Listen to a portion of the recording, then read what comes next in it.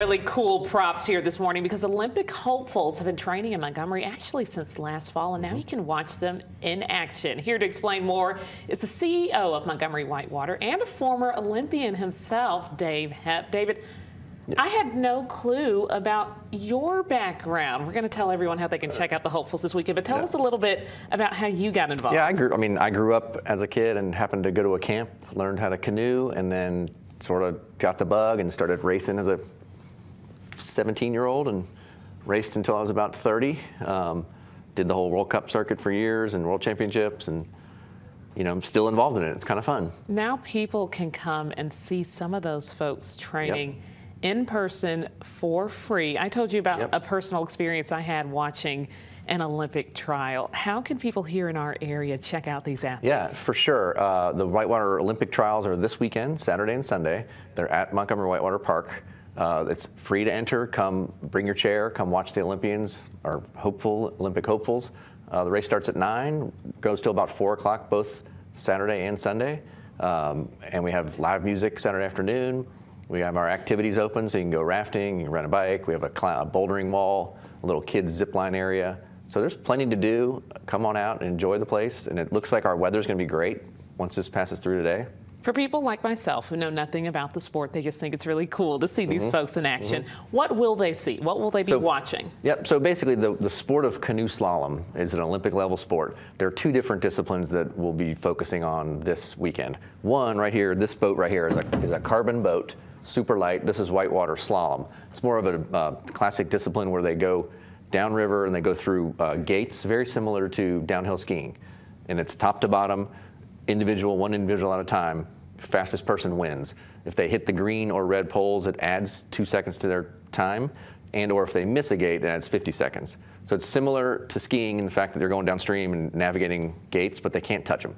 So that's whitewater slalom. There are, I want to say, 3 different spots up for the Olympics in Paris this year, and then there's a new sport that is actually new to whitewater, and it's debuting in Paris this summer, and it's called Kayak cross. And that's a bit more action. There actually being a boat out here, this is a plastic boat out front, a little shorter, more indestructible. We will launch 4 athletes at a time off of a ramp up top. Wow. And it's more head-to-head style. And they battle each other, next to each other, and they go top to bottom, and there's a few different gates they have to navigate. So it's a lot more action, it's definitely more combative. So super exciting. So the kayak cross qualifier is midday on Saturday, and then the final is the second half after lunch on Sunday. So you get to see athletes go head-to-head against each other. It's really exciting. So basically there'll be 2 openings for the Olympics in that discipline as well. So kayak cross and then canoe slalom. Kayak, it's kayak and canoe. Canoe, looks very similar. You're on your knees with one blade. What people typically think of when they're canoeing. Yes, but it's closed. Like these boats are closed. You sit in it and you put a skirt on so no water gets in it. So wow. You can roll them over. It seems kind of intimidating, but actually it makes a lot of sense because you stay dry. Now, I remember before Whitewater even opened here in our area, you said this park will be able to do something like this. This park is meant to host Olympic trials, Olympic events. What sets Whitewater apart from some of the others? Yeah, honestly, the facility itself is fabulous. It's set up perfectly. I always say if Atlanta got the Olympics, we would host the Whitewater piece without a doubt. And honestly, once we got up and running, we've only been open 10 months. Between the chamber and the county, everybody put themselves, got together and said, hey, we really want to try to host this event. It was a bit of a last-minute effort to try to get it. And the fact that once we brought down some of the Olympic committee folks and the canoe slalom administration folks and brought them to Montgomery and showed them, A, the facility, but B, just the hospitality of everybody locally and how we're right next to town. There's hotels really close.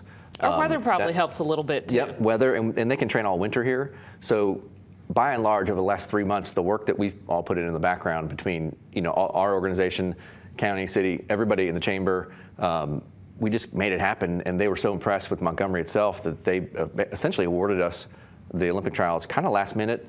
So it's been a bit of a whirlwind to get it all up and running, but we're super excited. And honestly, the site is fabulous for it. And everybody who's been here has been super impressed with sort of everything from getting here and enjoying the city enjoying the park. You know, we're psyched for the event this week. David, I started off our interview talking about your personal experience as an Olympian, because one piece was so important that stood out to me. You said you got involved not because of your parents or grandparents or friends, because of a summer camp you attended. And you all offer that similar style training for young people in our area. Talk about that. We sure do. Yeah, in fact, you know, the Olympic trials is one thing, that's sort of the higher end of things.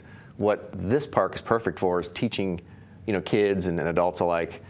Really, we can introduce kids to a sport that otherwise you would have to drive really far for. They won't have access to in our area. And in fact, we have an after-school kids program, starts in mid-May, I want to say.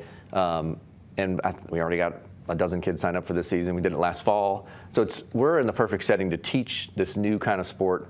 And we don't really start at any kind of competitive level. It's much more about getting in the water, being comfortable with it, learning the basics, having fun.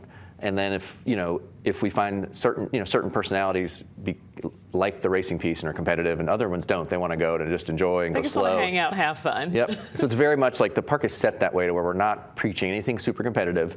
But if we get the right, once we get our program started on the slalom end, then we can grow from there. And honestly, the sky's the limit. And just our weather is so good for so many months of the year. This park will be busy for years to come with racers and locals alike, and we're excited. And that means we probably have a lot of future Olympians right here in our community. Remind people again of the times for people to come out and watch all the athletes this weekend. Both Saturday and Sunday, the races are from about 9:05 or 9:15 till about 4. And it's a mix of whitewater slalom and then kayak cross in the afternoon. And the award ceremony will be following on Sunday, just after the last runs, probably right at 4 o'clock. If you don't know anything about it, still come out, check it out, watch some of these amazing athletes. It will literally take your breath away to watch some of those young people go so fast in that water. And we have all the spectrum from kids who are 15 to 35-year-olds who've been to 3 Olympics racing here. All right, David, thanks so much You're for welcome. joining us as always, and bringing your props here on Yep. Alabama Live. We appreciate it.